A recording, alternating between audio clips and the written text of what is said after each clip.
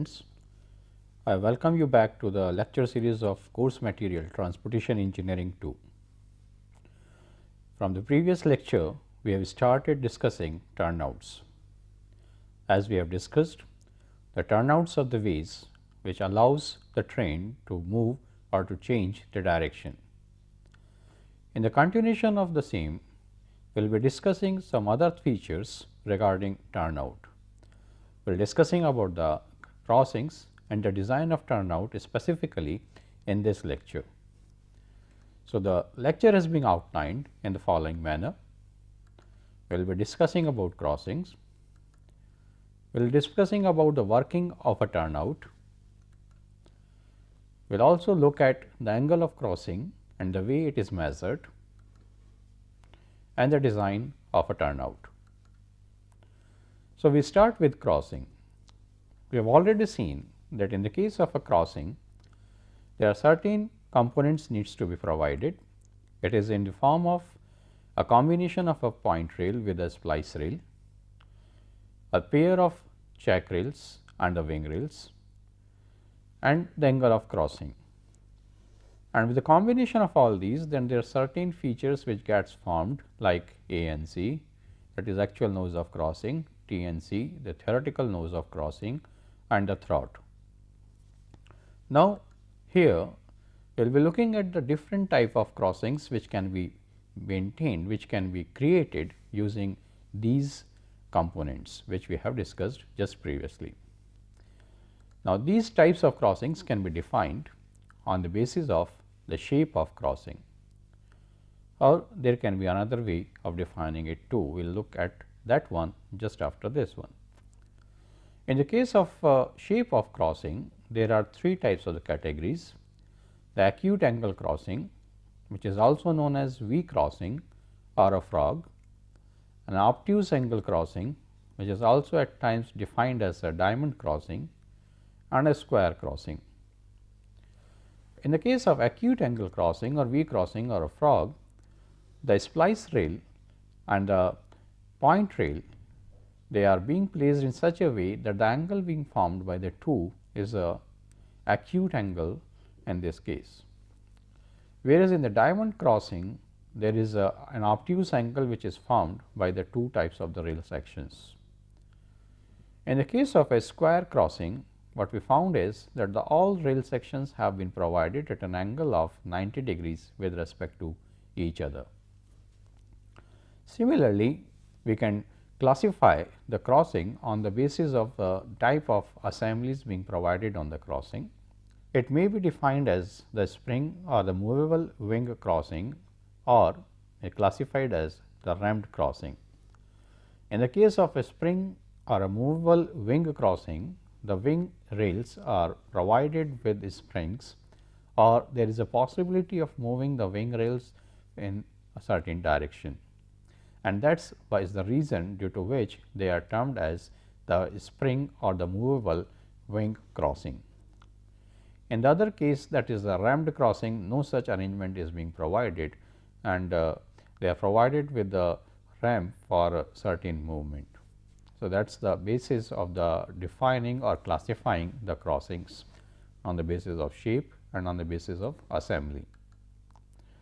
Now, this is the crossing which already we have seen previously too, and here if we see that this is a V shape which is formed, and if this angle is acute angle, then this is an acute angle crossing. But if suppose this gets flattened like this, or it gets flattened like this, then it will be transforming into a diamond crossing or an obtuse angle crossing, because this angle will become much bigger than 90 degree. Similarly, if this is being made at 90 degree, then we will be having a square crossing. Then on the basis of the movement of these wing rails in this direction, or the flexibility of providing that movement using the springs because of the lateral movement of the wheels which are coming at this location or striking the wing rail, then that is what is termed as the spring type of crossing. Whereas, if it is not being provided that way and there is just a sloping surface is being provided at within this section, then that is what is a ramped crossing being provided. Now, in the case of acute angle crossing, this is another diagram which is trying to depict the same thing, and what we see is that we have the two rail sections. This is one rail section and this is another rail section which are joining together at this location, and this rail section is being cut here as we can see, whereas this rail section is going up to the end of this point, and where it is being provided with a 6 mm thickness here. So, this is a point rail section and this is a splice rail section, and in between these two, whatever angle is being formed is the crossing angle. And because we are looking in the direction of the points from the crossings, then this is the trailing direction and this one will be the facing direction. The overall length of the crossing is defined taking certain length of these splice rails or the point rails along with some length or straight section of the wing rails or the right hand wing rails which are provided at this crossing. The distance here as being defined previously 2 is the throat, and where this is ANC and this is TNC, that is the difference between the two.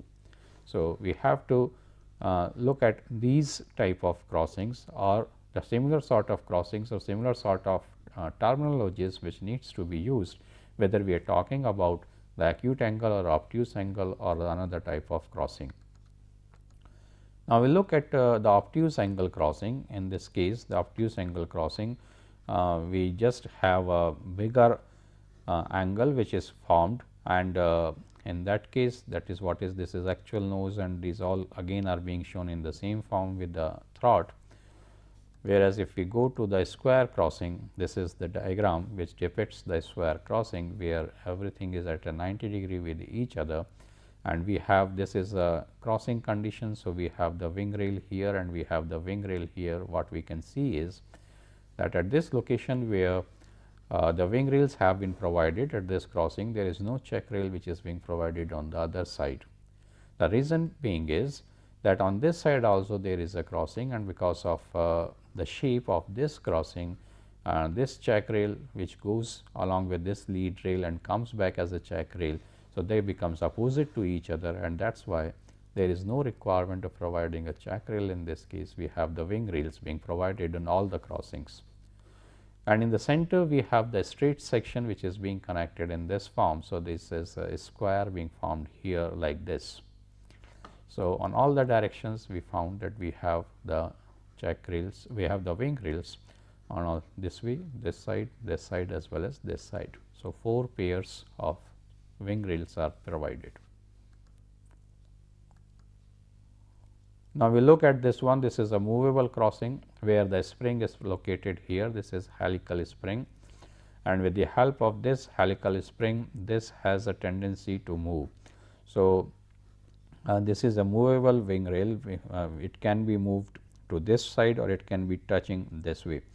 Now, what happens is that as we have seen in the previous diagram, where if this is provided in the way as being provided here like this, then the location will be something like this. This will be the location, and because of this one, then there will be a big gap between this face of the rail and this ANC. So, as to reduce this gap, so that there are no hazardous condition getting created when the wheel is changing over from this rail section to this rail section, when it is moving in this direction like this, then this gap, because it is now being maintained at a lower level because of the movement of this wing rail in this direction, and now it is touching this one and is allowing a very small gap at this location. So, that there is a smooth entry of the wheel from this side on this track, and because we are not providing an operation in this direction, therefore, even if this wing rail is touching this lead rail and closing the entry on this side is perfectly all right.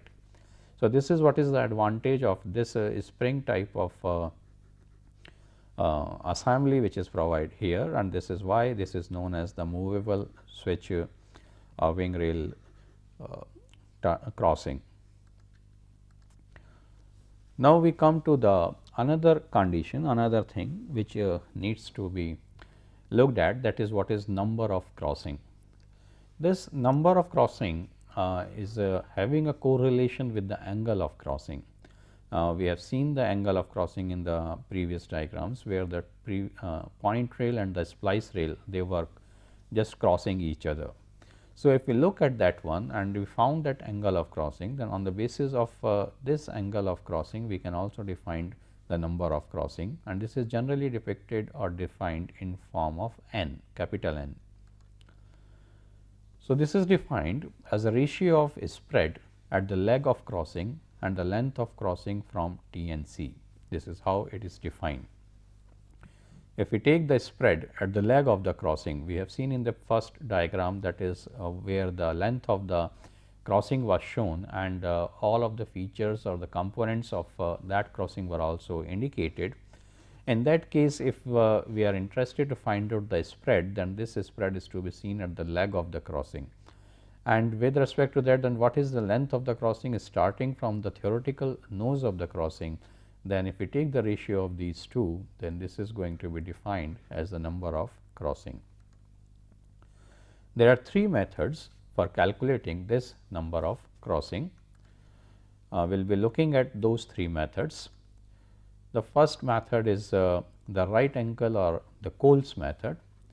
This right angle or Coles method speaks in the form that if we have a crossing, here we have a splice rail and a point rail being placed like this, and there is this angle which is the angle of crossing, that is alpha.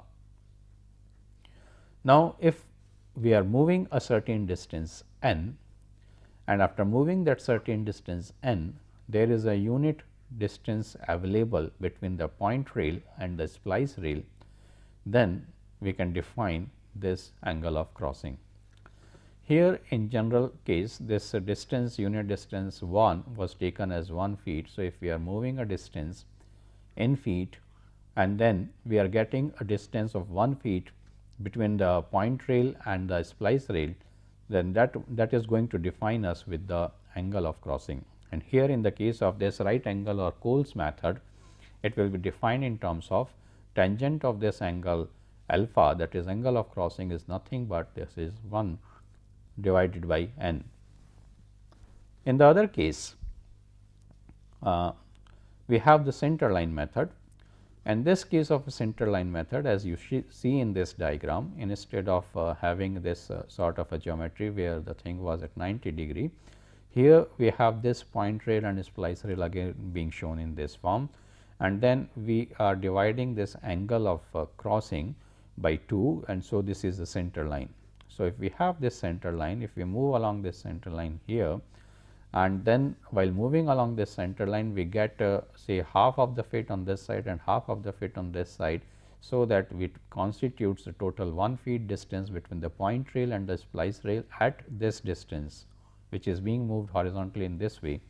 Then this is how we are going to define in the center line method the number of crossing. And in this case, it will be defined as, because we are taking in this one, this we are considering as a triangle now. So, this becomes alpha by 2, and this distance will also become half instead of 1. So, we have this as half, this is an angle as alpha by 2, and the distance moved from this point to this point remains n. So, therefore, this is tangent of alpha by 2 is half divided by n. So, that is how we can find out the value of this n, because we know the angle of crossing. The third way of finding out the number of crossing is the isosceles triangle method. In this isosceles triangle method, what we are doing is that we assume that the triangle which is formed by the combination of a point rail and a splice rail is isosceles triangle, and therefore, the length here and the length here is same. So, once we have this angle alpha and we are moving along this side or this side, then we are moving a distance n, and when we move a distance n in this way, then the distance being maintained between the splice rail and the point rail, again if it becomes unit, that is if we are moving certain feet in this direction and this becomes 1 feet, that is how it was taken, then at this value we will be taking this value of n. If it is comes so something like 12, then it is the value of n is equals to 12. If it is coming 8.5, then it is taken as 8.5. If it is coming as 16, then it is coming taken as 16, and this is the way by which we can define it easily. Here again, if we are interested in computing the value, then we can compute the value using this way. That is, again, if we make a center line here and then we have alpha by 2 angle, then sine of alpha by 2 will be half divided by n. So, that is how in the case of isosceles triangle method we can compute the value of n. So, these are the ways by which it can be done. But in general, what happens is that if we are taking with this distance with respect to a unit distance being maintained between the two type of the rail sections, then that distance itself gives us the value of n, and that is how we find out the value of n in the field.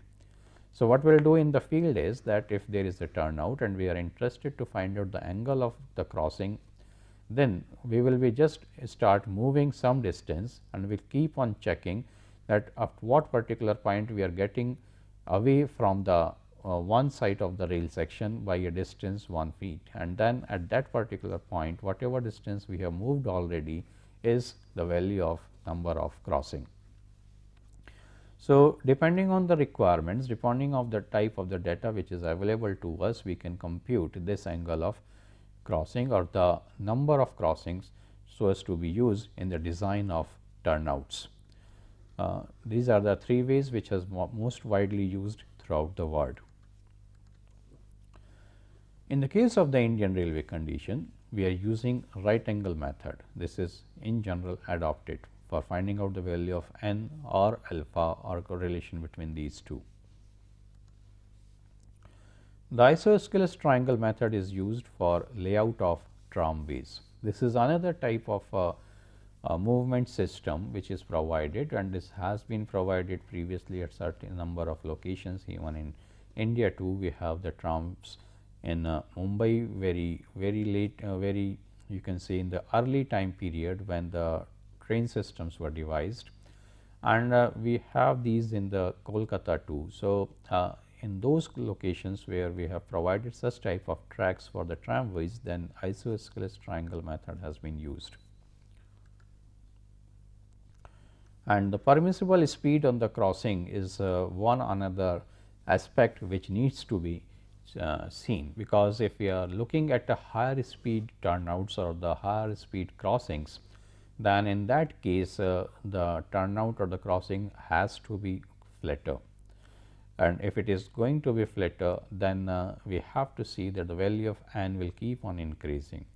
So, we have to look at that what is the permissible speed which is being provided, which is being approved for that track, and then on the basis of that one we can find out that what type of crossing or what angle of crossing or the number of crossing can be provided. Now, in the case of different type of crossings which are available in terms of the value of n, that is like as being shown here, for 1 in 8.5, the value of this speed is being given as 16 kilometers per hour for broad gauge, and in the case of meter gauge and narrow gauge also it remains the same value. Whereas, if it is being made further flatter, that is now it is having a value of 1 in 12, then in that case the broad gauge can have a value of 24 kilometers per hour, whereas meter gauge can have a value of 22.5 kilometers per hour, and a narrow gauge can have a value of 16 kilometers per hour. Similarly, if we keep on increasing the value of this n, that is we go to 1 in 16 or 1 in 20 or 1 in 24 likewise, then we can keep on increasing the speed of the track. That is the permissible speed of negotiating that crossing or negotiating the turnout will keep on increasing. And in the case of high speed facilities, generally we are interested to provide the value of this crossing as a minimum of 1 in 16. And nowadays when we are looking towards the speed where we are interested to maintain a speed as high as 250 kilometers per hour, then we have to go to a further flatter type of crossings or turnouts. So, in that sense we have to look at 1 in 20 and 1 in 24 size of the turnouts, which are also being under the studies, and probably in some point of a time we are going to provide them if high speed facilities have to be provided.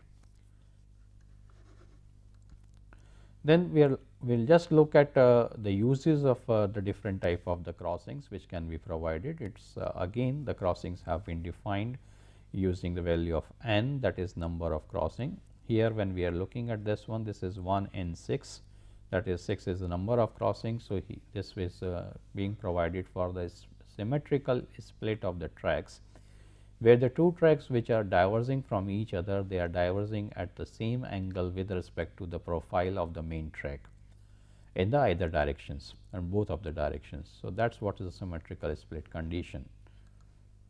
Whereas, the 1 in 8.5 is in general provided in the station yards, or it is provided on sharp turnouts, where we have to negotiate the curve at a lesser radius.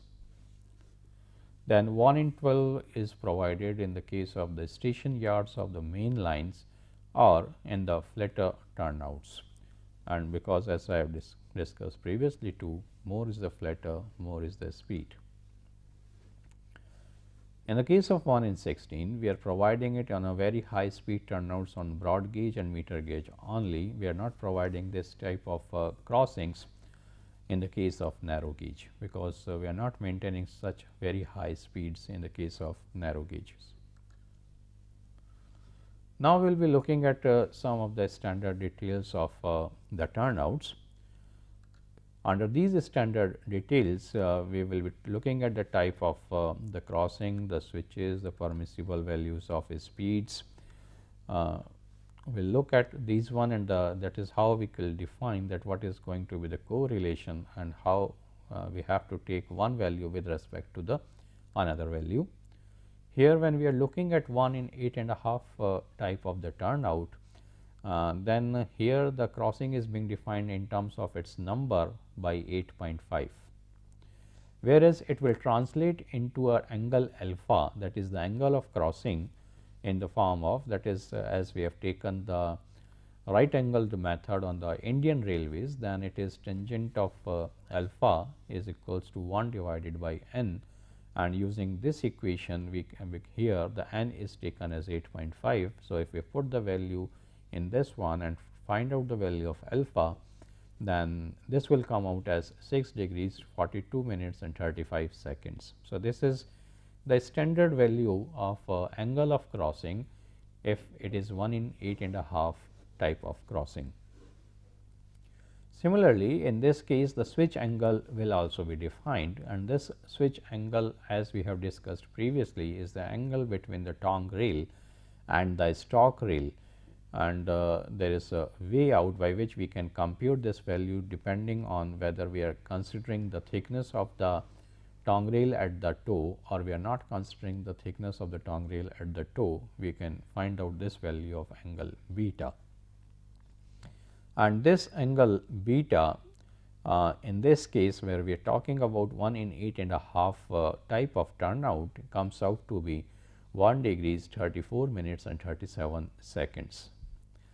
And here the permissible speed in kilometers per hour is 10 for the straight switch, and if we are changing the value of the switch angle from 0 degrees to 47 minutes and 27 seconds, and then it can be 25 kilometers per hour even for the curved switches. So, it depends on how we are defining. If we are making this angle in this form, that is the sort of a king which is going to be created because of the angle is reducing, then there are chances that we can provide a better permissible speed or a higher permissible speed as compared to the normal condition, and that is what we look here. It is increasing from 10 to 25.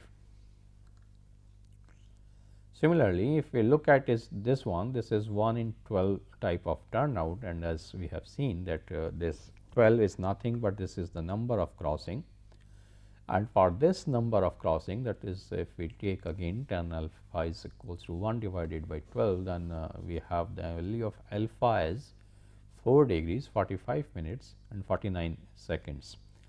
And in this case again we can have a switch angle as 1 degree 8 minutes and 0 seconds, and it will translate into permissible speed of 15 kilometers per hour for a straight switch. And if we are having a switch angle as 0 degrees 27 minutes and 35 seconds, then it will be translating into a permissible speed of 40 kilometers per hour for the curved switches. Then if we look at this one, that is where we are having a value of turnout as 1 in 16, which translate n to 16, then the alpha angle will be 3 degrees 34 minutes and 35 seconds, and the switch angle may be 0 degrees 24 minutes and 27 seconds, and the permissible speed can be 50 or 60 or more than that. That is the value which can be there, and this is how we are getting that if we change one of the component, like if we are changing the switching angle, or if we are changing the crossing angle, or if we are changing the number of crossing, then this is how we are increasing the speed on different crossings. 1 in 20 is another case which is just shown here. Is in this case this angle keeps on reducing and we reach here to 2 degrees 51 minutes and 45 seconds, and this at this type is remains the same. This is reaching towards the minimum condition where it can be 0 degrees 24 minutes and 27 seconds, and the speed again can be maintained to higher side, that is 50 or 60 kilometers per hour. For 1 in 24, it will be, you can see the switch angle and the angle of crossing. Angle of crossing is 2 degrees 23 minutes and 9 seconds, whereas the switch angle is 0 degrees 10 minutes and 0 seconds, and here we can go up to a speed of as high as 100 kilometers per hour. But then this is a section which is under development, under study, and the experiments are going on to examine the technical viability of providing this type of a turnout. And obviously, this type of a turnout, if we are in position to provide, then it will allow us to go to the higher speeds of something like 250 or 300 kilometers per hour. So, that is why this is one of the important type of turnout which we are looking for. Now, when we are talking about the turnout, and we have been discussing about the different components of a turnout, and we have also discussed about the crossing, its definition, its types, and then how we are going to define the crossing and the permissible speeds and the angle of crossing and correlation with the number of crossing. Another important thing which comes is how this turnout or crossing combination works, and this is one of the important aspect which we need to understand. As we have seen in this diagram previously, when we have discussed about the various components of any turnout, and what we have seen is that it is a combination of a pair of straight lead rails, the pair of curved lead rails with a pair of the wing rails, or a pair of check rails, set of point rail and splice rail, and the pair of tongue rails and a pair of stock rails, the tongue rails being connected by the stretcher bars. So, these are the stretcher bars by which they have been connected. Now, as we understand that the turnout is the device which is providing us an opportunity so as to turn the direction of the train. Now, if we look at that and we assume that there is a train which is coming from this facing direction, this is the main track and this is the another track which is diverging out of the main track. So, if we look at this facing direction and train coming from this direction, now it is going to depend upon the way these tongue rails or the points or the switches are operated. Now, if we are interested to take the train to the curved section, then what is to be done is that the wheel should come to this curved lead rail. So, they should negotiate the curve, this one or this and this one. So, if they have to come on this one, if we provide the way by which it is being shown in this diagram, that there is some distance which is being maintained here, that is what is the throw of the switch, whereas at this location the tongue rail is just abetting with respect to the stalk rail. So, the wheel which is coming on this wheel, on this rail, this wheel will come to this location and it will shift from this main track line to the tongue rail. So, it will be shifting this to this tongue rail like this, and it will start negotiating, or it will start moving on this tongue rail in this form. And as soon as this starts moving on this tongue rail and then further on the outer curved lead rail, then similar is the condition which will happen here, because in this side we have taken this tongue rail away. Therefore, there is a gap being maintained, and the wheel which is coming on this main rail section, it will remain on this stalk rail, it will not be coming negotiating the tongue rail here. So, it will be negotiating because of this gap being maintained between the tongue rail and the stalk rail. It will keep on continuing on the stalk rail.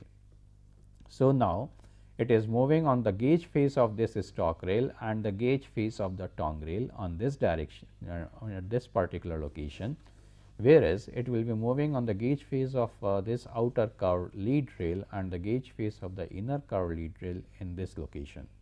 And that is how it will be negotiating a curve like this and will come to this location, where the wheel will negotiate a gap which is provided here, and there will be a little jerk which we can observe while we are sitting in the train also, and thus due to this little jerk it will negotiate and will strike here, and because of this 6 mm thickness being provided here, it will be able to get accommodated, and if at all it gets deflected either in this direction, then in that case this wing rail will take care of it, and it will not allow the wheel to move further away and will respond it back by the repulsive force condition. So, that is how the wheel will come back on this lead rail and it will negotiate this lead rail, whereas the wheel which is moving on this inner curved lead rail will continue to do so. And here as a precaution we have provided this check rail as being shown here, because if there is any impact or any jerk which has got created at this location because of the movement of wheel from this outer curved lead rail to this straight section rail, or we can say that this stalk rail, then there is a chance of the wheel base moving in this direction, and if it happens then this is being controlled at this location. But if at all there is a chance of moving of the wheel base in this direction, then this check rail will not allow this wheel to move in this direction, and therefore, it will be maintained within this gauge. Otherwise, if it moves in this direction and it strikes here and tries to negotiate this one, then there will be a derailment of the train. Now, let us look at another type of operation which can be performed using the same turnout. Here we are not interested in taking a turn, and we will be liking to move a train in the straight forward direction. So, in that case, how we are operating over these points and switches. Here what we will be doing is that this tongue rail will be shifted in this downward direction in this diagram.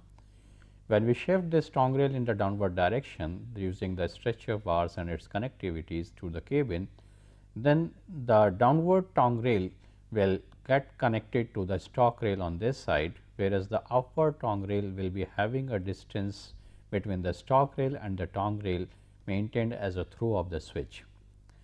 Now, if there is any train or the rolling stock coming from this facing direction, then the wheel which is negotiating this outer straight lead rail will not be moving on the tongue rail because of the throw of the switch here, and will continue moving on this straight lead rail only.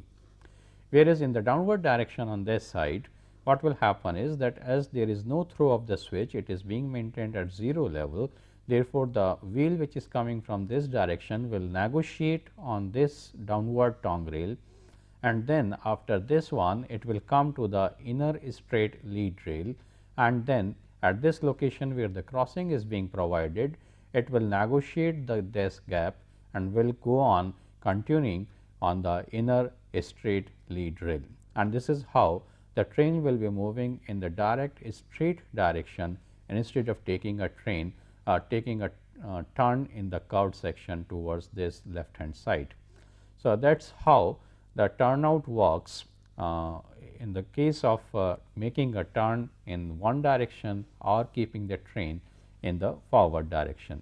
I hope that this has become clear to you, that how by using the points and the switches we can operate this turnout, and we can felicitate the change in the direction, or we can just eliminate the change in the direction and allow the train to move in the forward direction only. Now, we come to the design of the turnout. There are three methods of design of any turnout, and we will be looking at all those three methods and how we design using those three methods. The first method is the Cole's method. In the Cole's method, the main ideology is, as we have seen in the case of the turnout, that we have the curved section, we have the tongue rail section, and we have the crossing section where the wing rails and the jack rails have been provided. So, what we have to design is the overall length of any turnout, which comprises of the straight sections, the curved sections, and the tongue rail sections.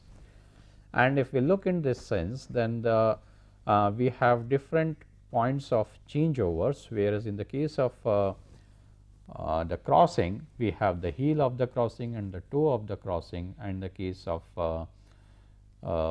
the point or the switch, again we have the heel of the switch and the toe of the switch.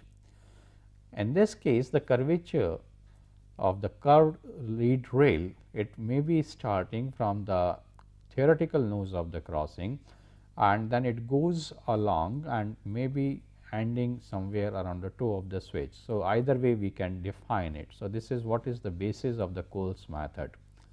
So, the curvature is starting maybe at the toe of the switch and ends at T and C. The toe of the switch means where the tongue rail is having a thickness of 6 mm, not the thickness of equivalent to the head of the rail. So, up to that point we are assuming that there will be a curvature. Now, theoretically, when there is a curvature from the T and C to the up to the end, then there should not be any kink in the layout. Okay. But what happens is that it is being observed that in actual there are three locations where the kinks will be remaining. There is a location at the toe of the switch, at the heel of the switch, and at a distance block which is provided at the crossing. And all these three locations, there are chances that the kink is being formed, and due to this kink there will remain certain form of discomfort or the chances of the jerks coming up when the rolling stock moves or negotiates these kinks. Now, when we design in this case, then what we are getting is that we have to find out certain values. The one value is termed as the curve lead. The curve lead is a distance in the horizontal direction which is to be provided, so that the curve lead can be provided in its complete length. So, the horizontal distance corresponding to the curved section of the turnout is known as the curve lead.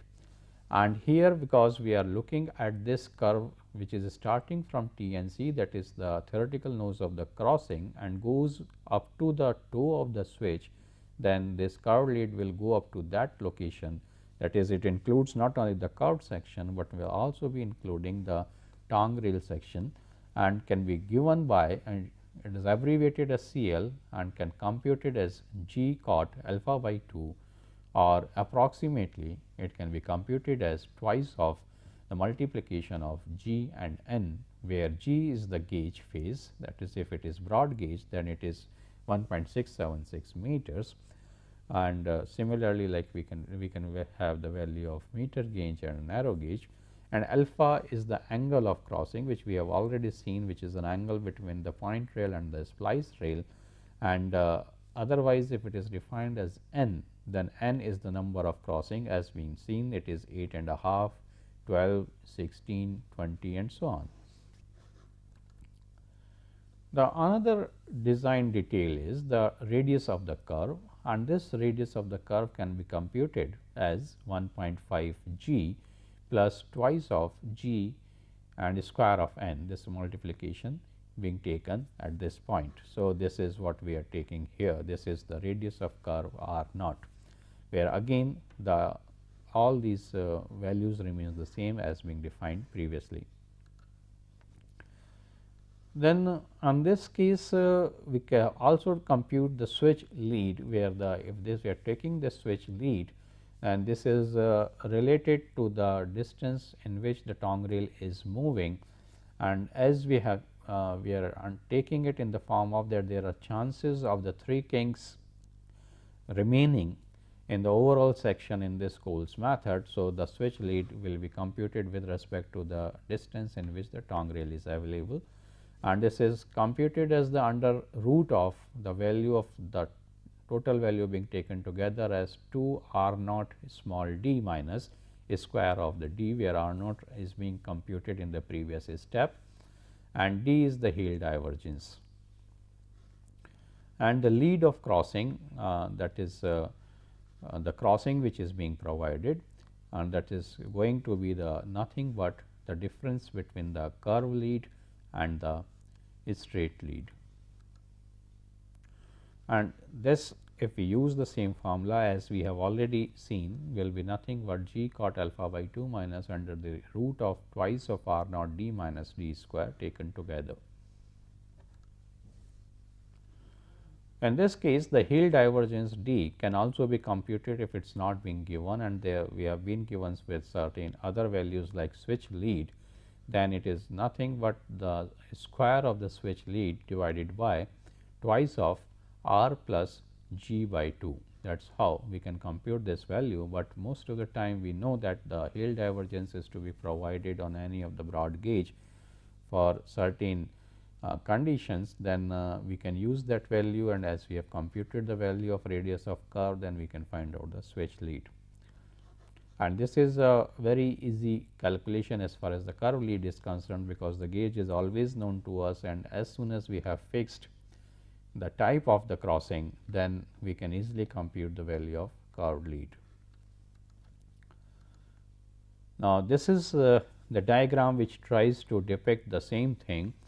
What we are interested here is that the Cole's method assumes that the curve is starting here.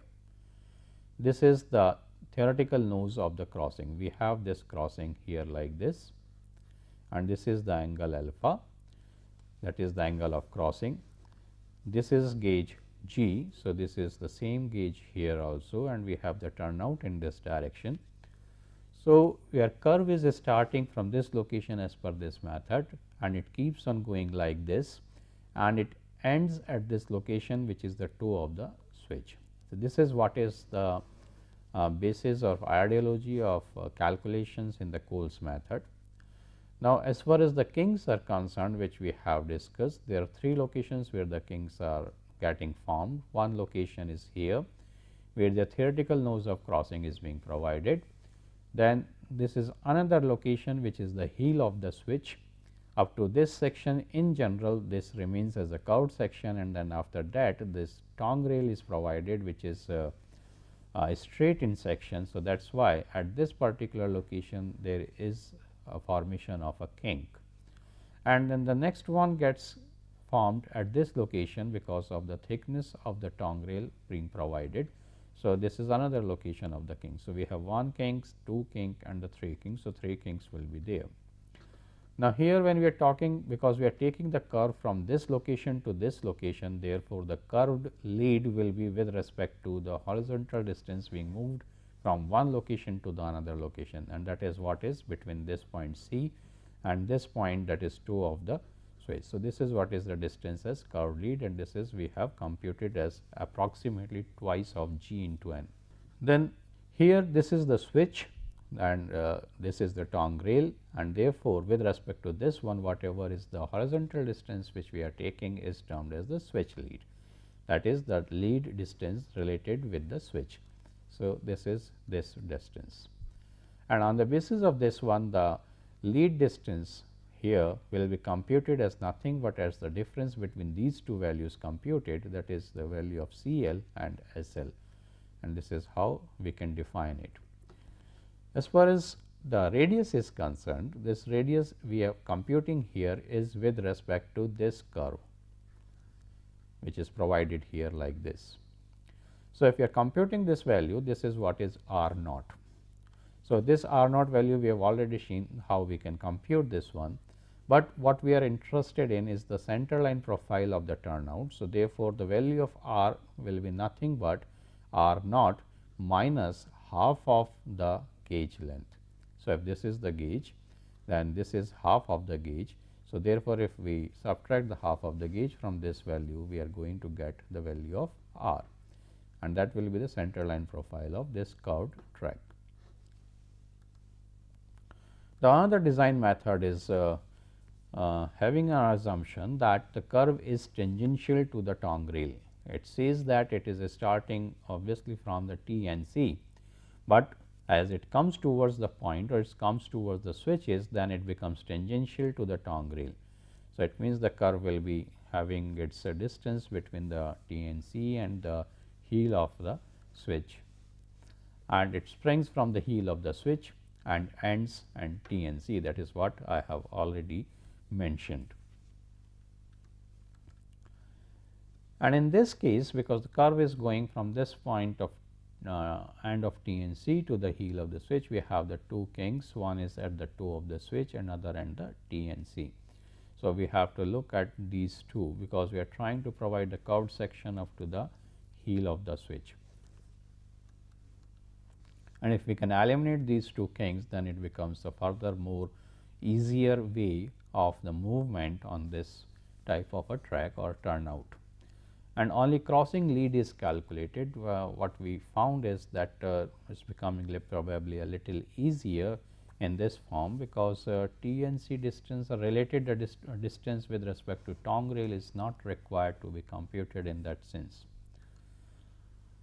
And this crossing lead is calculated as L is equals to Z minus D taken in a bracket multiplied with the cot of alpha plus beta divided by 2, where G is again the gauge distance, D is the heel divergence, alpha is the angle of crossing and beta is the angle of switch. And if we take these together, we can compute the value of L.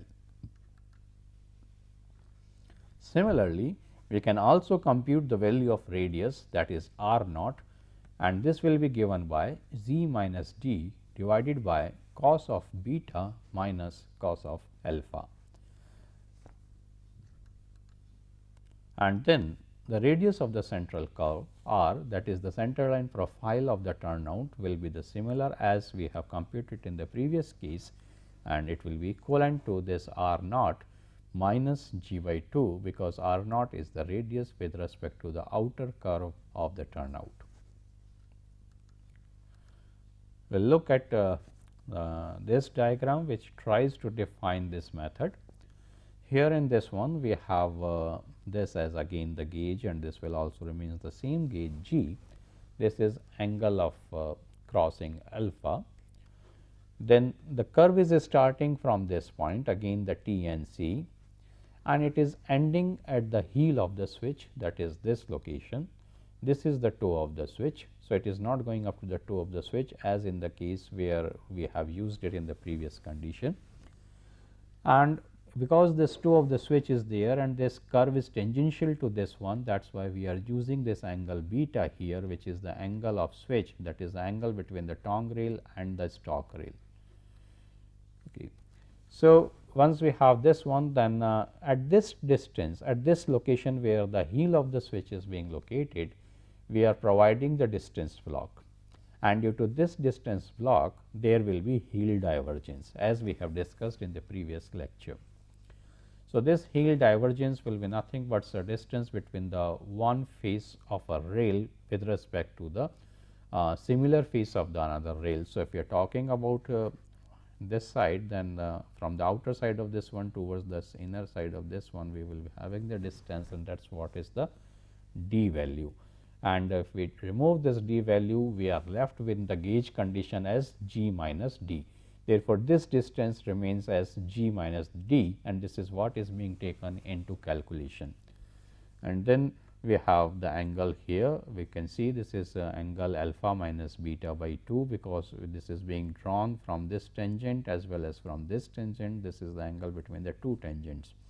Similarly, if we join this point with respect to this point and go by the geometry of the triangles and the angles being formed on the either side, then this angle will come out to be alpha plus beta by 2. So, we have this distance as g minus d.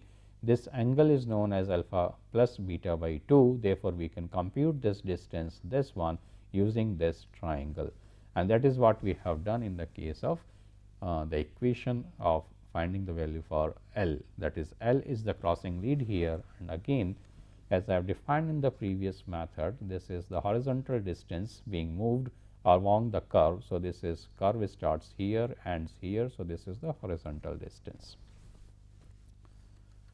Now, we come to the another method, that is Indian Railway Specification method, IRS method, mostly used on Indian Railways.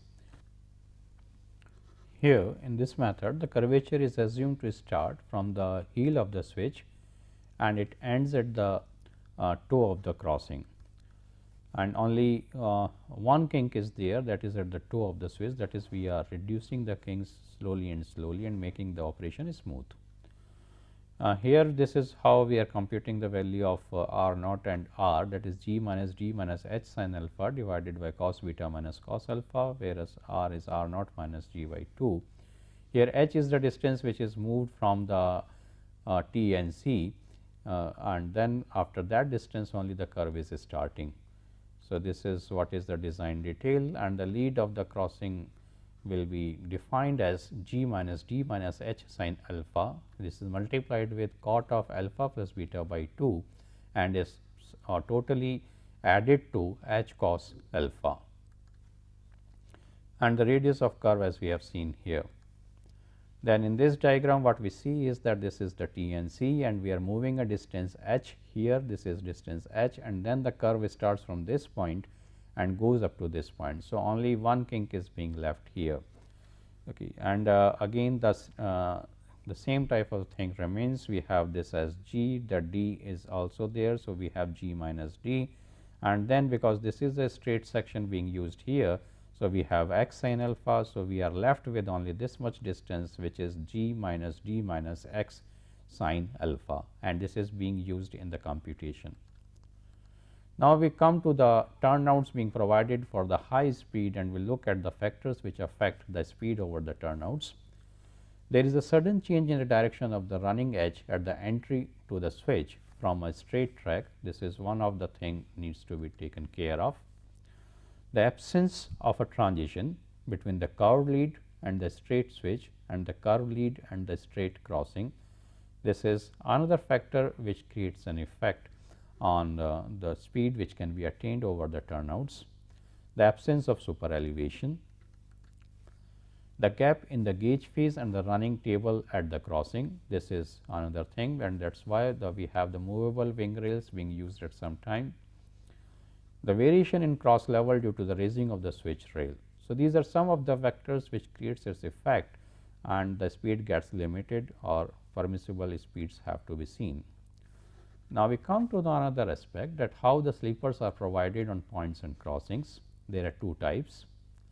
The interlaced sleepers. The interlaced sleepers are the sleepers which are provided from one track to the another in the one track, and then they are being combined together from one track to the another track in a film, that they are coming alternatively for both the tracks. What happens in this case is that they create a difficulty in the packing of the ballast. We will looking at the diagram of this one, and it will become further clear from there, and there are chances of deformation of the curved track. Whereas, in another case, that is through sleepers, both the tracks are maintained at the same level, and the sleepers are provided starting from one track, and they keep going across the other track also. And the procurement of long sleepers of this size is a problem in this case, but otherwise there is no problem of packing or deformation. We will look at this diagram. This is the interlaced sleeper, where the sleepers are provided for this track and the sleepers are also provided for this track, and then this sleeper is coming in between the other two sleepers. That is the problem of packing. You cannot pack the ballast in this area. Then this another diagram where the through sleepers have been shown, and what we found that as we go forward like this up to the end of the crossing, this size of the sleepers are required, and that is what is a problem in this case. But then this is a better way of providing the sleepers as compared to the previous one. There is another figure, another photograph where the tracks have been shown, and we can see these through sleepers have been provided all the way. So, what we have discussed in the today's lecture is the design features related to the turnouts and the way the crossings can be defined on the basis of their shape or on the basis of the movable parts. This is one of the aspects which was supposed to be understood. The another one is the one which we will be discussing in the coming lecture, related to the various types of the crossovers which can be provided or the junctions. And we stop at this moment, and we will be meeting in the next lecture. Till then, bye bye.